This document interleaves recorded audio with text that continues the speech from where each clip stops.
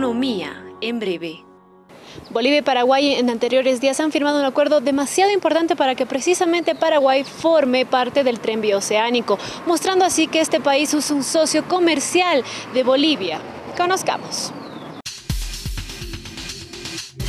Los gobiernos de Bolivia y Paraguay suscribieron un acuerdo importante para la interconexión ferroviaria entre ambos países, esto como parte del Corredor Bioceánico Central.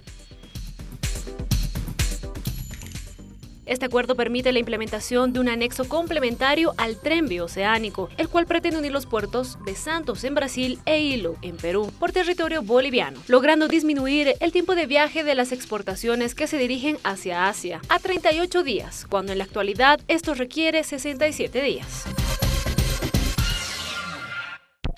La participación de Paraguay en el corredor denominado el Proyecto del Siglo es mediante el anexo a otro ferrocarril complementario que une los poblados de Roboré en Santa Cruz y Puerto Carmelo Peralta en Paraguay. Esto sobre el río Paraguay-Paraná. Esta conexión tendría aproximadamente una longitud de 550 kilómetros.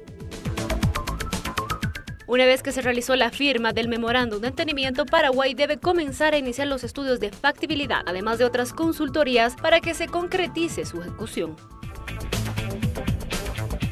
Paraguay resulta ser un gran aliado para nuestro país, ya que se acordó que Bolivia continuará siendo el proveedor de gas licuado de petróleo para la gestión 2017. Asimismo, se acordó una reunión de ministros de ambos países para próximos días, esto para ampliar las operaciones de yacimientos petrolíferos fiscales bolivianos.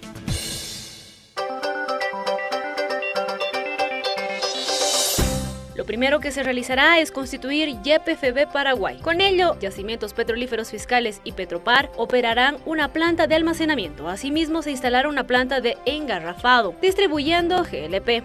Ambos países están interesados en realizar actividades exploratorias en áreas cercanas a las fronteras, con actividad geológica, geofísica y sísmica. Bolivia le vende a Paraguay gas licuado de petróleo GLP, por lo que ha demostrado que este país aporta de manera importante a la economía de nuestro país.